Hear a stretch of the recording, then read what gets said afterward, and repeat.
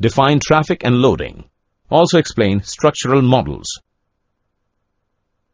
There are many factors that affect pavement design, which can be classified into four major categories as traffic and loading, structural models, material characterization, and environment.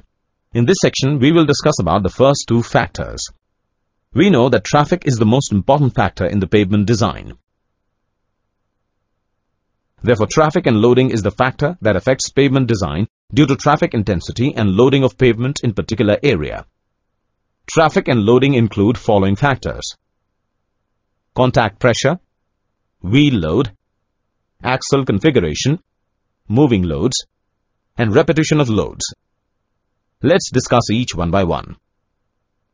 The tire pressure determines the contact area and the contact pressure between the wheel and the pavement surface, and the shape of contact area is elliptical. Wheel load determines the depth of the pavement required to ensure that the subgrade soil is not failed. Wheel configuration affects the stress distribution and deflection within pavement. Moving loads affect the pavement design, as studies show that when the speed is increased from 2 km per hour to 24 km per hour, the stresses and deflection reduce by 40%. The load carrying capacity of the commercial vehicle is enhanced by the introduction of multiple axles, for example, heavy trucks. The influence of traffic on pavement not only depends on the magnitude of the wheel load, but also on the frequency of the load applications, because total deformation is the summation of all. Now let's discuss about the structural models.